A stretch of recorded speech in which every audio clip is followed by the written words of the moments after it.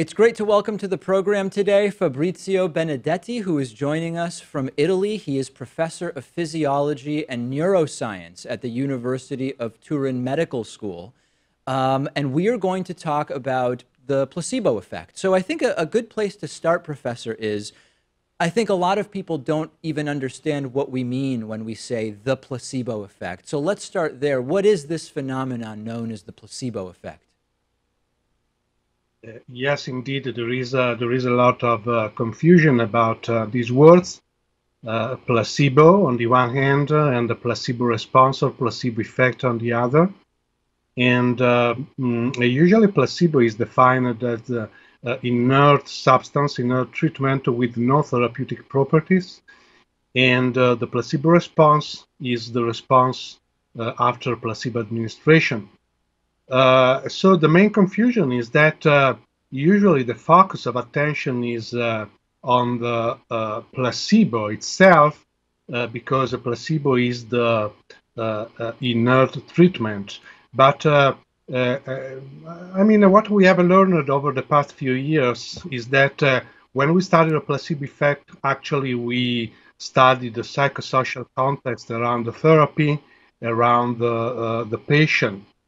When we talk about placebo, placebo is the inert treatment with no therapeutic properties and the psychosocial context around the patient. So when we want to, for example, when we give a placebo, actually what we do is a simulation of a therapy. It's a fake therapy. In this way, we can eliminate the specific effect of the therapy, for example, the specific effect of a drug, and we can study the psychological component. It would be better to say the psychosocial component, because, you know, in the psychosocial context, there are so many stimuli, social stimuli, sensory stimuli, which tell the patients now there will be an improvement in your condition, in your medical condition. So I would say that the best definition of a placebo is that a placebo is the psychosocial context, which means the psychosocial component of any therapy, be it pharmacological or not, of course. And this is very relevant to people's everyday lives, arguably in more ways than the average person is sort of aware of. I mean, a common one is you'll see a commercial for some pharmaceutical, and it will make a claim like, for example, 60% of patients had improved symptoms when taking this medication. And very often in very small print along the bottom of the TV screen, you will see something that says, as compared to 50% improvement for patients receiving a placebo. And that is a very different scenario, a drug that is only marginally more effective than the placebo, than something that is 60 percentage points more effective than no treatment. That's one example, right, with pharmaceuticals. But in what other areas of life is placebo relevant? Well, you talk about a clinical trial setting for drug companies. Of course, a placebo is a very important topic because when you want to validate a new treatment, a new therapy, actually you have to compare the new treatment with a fake treatment, with a placebo. The other areas in everyday life is routine medical practice, of course. In routine medical practice, there are so many placebos, and there is another area of everyday life, which is sport. And when we talk about clinical practice, we can talk about pain reduction or reduction on any other symptoms like motor performance in Parkinson's disease. But when we talk about sport and physical performance, it is not surprising actually that you can improve performance, physical performance in the setting of different sports by using a placebo, which means if you change the psychosocial context around an athlete, for example, you can improve his or her physical performance. So there are many settings. I would say that today we are today we are working on the three different settings. The first setting is the clinical trial setting, which is quite important for drug companies. Well, actually, not only drug companies, of course, but any clinical trialist. The second setting is a routine medical practice, and the third setting is a physical performance and sport. There is sometimes a misunderstanding that if a placebo works to improve some condition or to reduce some symptom, that the symptom or the cause of that symptom must have been psychosomatic to begin with. Is that an accurate assessment or is that mistaken? It's only partially true, actually, because it's partially true because it is true that whenever the psychological component is important in a medical condition, like anxiety, like depression, like motor performance in Parkinson's disease, I mean, the psychological component is very important in motor performance, like pain, so anxiety, depression, pain, motor performance. It is true. Psychological component is really very important. So placebos work whenever the psychological component is important. But it is partially true, your assertion, because we know that there are many other mechanisms in placebo responsiveness. For example, we know that there are some unconscious placebo responses, which works for the immune system. And in the immune system, the psychological component is very small, if any.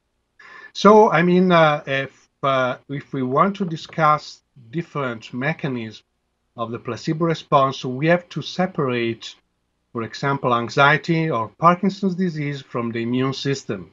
The main point, I think this is a very important point, is that as far as we know today, there is not a single placebo response. Actually, there are many placebo responses across different medical conditions and across different therapeutic interventions.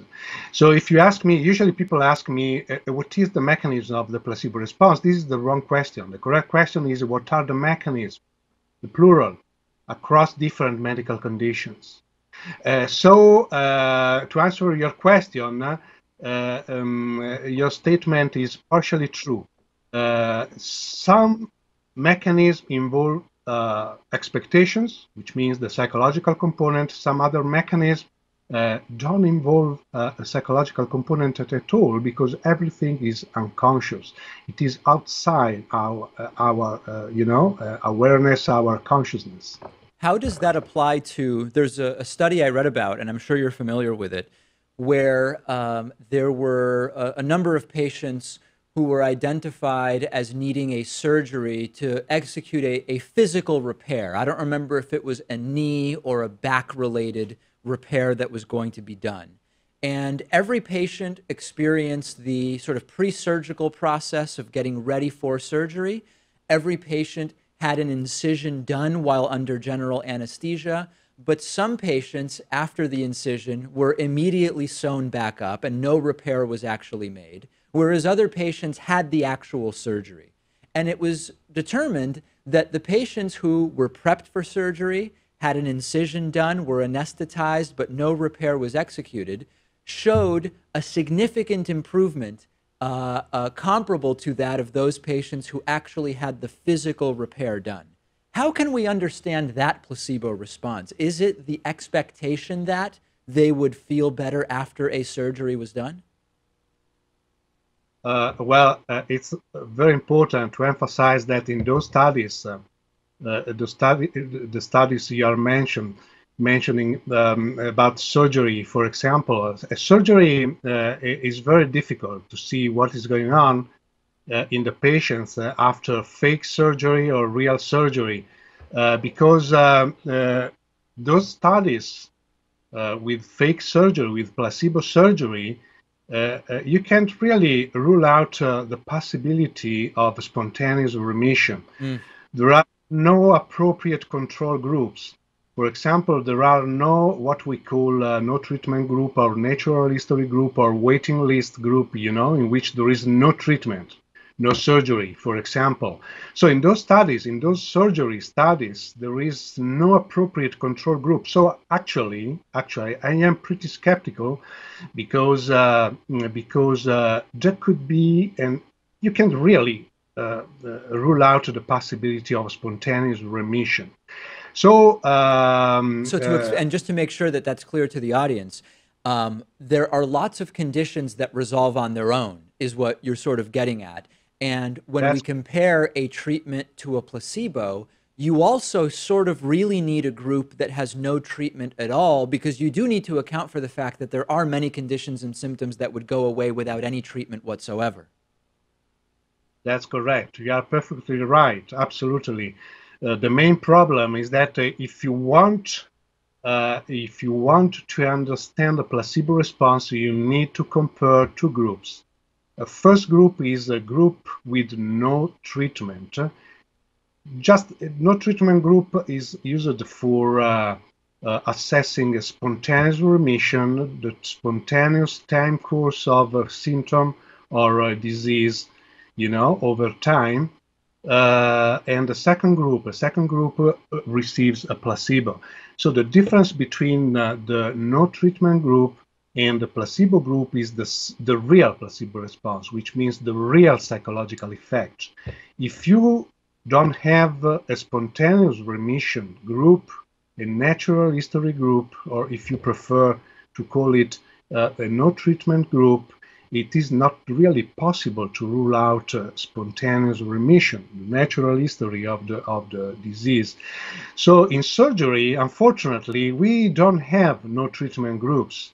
So it is also possible after surgery, after fake surgery, placebo surgery, it is possible that there was a spontaneous remission. It was not a real psychological effect. It was not a real placebo effect. So the topic is quite complex, but the main point is that there is a real psychological effect, and it is the real placebo effect. There is a fake placebo effect, and it is not a real psychological effect. It is a spontaneous remission. How, if at all, does the reality of the placebo response impact sort of the business of the pharmaceutical industry? And I guess what I mean by that is, if we concede that there are many cases in which a patient would benefit to the same degree or almost the same degree from a placebo treatment as they would from a presumably more expensive real treatment, for lack of a better term, is that not a threat to the pharmaceutical industry to some degree? Yes. Well, I can say, by the way, that drug companies are very, very much interested in placebo research for two reasons. Yeah. The first reason is that they would like to develop new designs for clinical trials, of course, because some designs today are not really satisfactory for answering many questions. The second reason is that drug companies would like to predict in advance who is good placebo responder, who is not. Drug companies are very, very much interested in placebo research, and sometimes, as you said, there is no difference between the response to a real drug, to a real treatment, and to a placebo. That would be very, very interesting for drug companies from a practical point of view as well, because just consider a condition in which there is no difference between a placebo and a drug. So is it possible to really use in clinical practice, not in the clinical trial setting, but in clinical practice, is it really possible to use a placebo in place of a real drug? Many say yes, many people say no for ethical limitations, of course, for ethical reasons. I've thought about that quite a bit, because if we take for a second sort of the group of conditions that sometimes are psychosomatic conditions or conditions related to an emotional situation in someone's life, so insomnia, for example, or headaches of no determined origin, you can imagine, sort of what other conditions would be on that list. it's very clear that many of the individuals suffering from that would improve merely by being told, here's a pill that will help you. And it seems to me that there's a real opportunity there to have people improve with a placebo pill, a pill that would have no side effects by virtue of not really having active ingredients. But what are the ethics of that? In other words, it would only work if the patient doesn't know that it's a fake pill, and that would raise ethical questions about the prescriber, would it not? Yeah, absolutely. You are right. It is possible to use a placebo pill, to use a fake pill in routine medical practice. You can give not so much a fake pill, which means you can give instead of a sugar pill or instead of giving a glass of fresh water, you can give a very, very small dose of a real drug. For example, just imagine a situation in which you give morphine. An effective dose of morphine is more or less 10 milligrams. You know, that's the effective dose of morphine.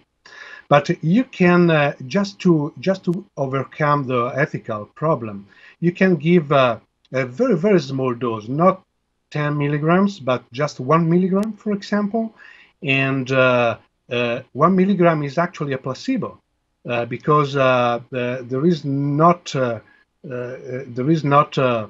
dose, pharmacological dose, which can be really effective to reduce pain.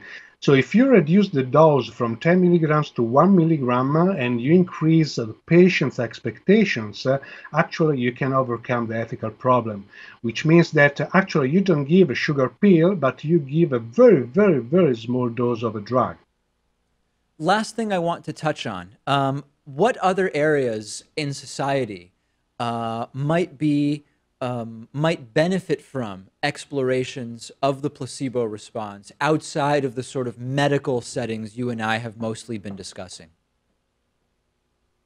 I would say in everyday life, just to give you an example, I live in an area here in northern Italy where there is a very good wine. And if you come to Italy, to my area, and you taste wine, and I tell you it is Italian wine, probably it tastes much better. It's really very, very good wine, even though it is not real Italian wine, but I don't know, wine from any other country, for example. So your expectation, I mean, works in everyday life, not only in the clinical setting, but for food, for drinks, for wine, and for dresses as well. For example, the stylists, work very much on this aspect, expectations about style. Another example, I live in Italy, of course, so for Italian fashion is quite important, famous all over the world. And if I tell you this is an Italian dress, probably you expect a very, very good dress. So in conclusion, I mean, we find that a placebo, or if you prefer, probably it is not correct to call it a placebo. We can call expectation. Expectations are very, very important in everyday life. Yeah, the wine placebo studies, wine expectation studies that have been done are actually very, very interesting. We've been speaking with Professor of Physiology and Neuroscience, Fabrizio Benedetti, who's joining us from Northern Italy today. Thank you so much for talking to me about this. Thank you very much.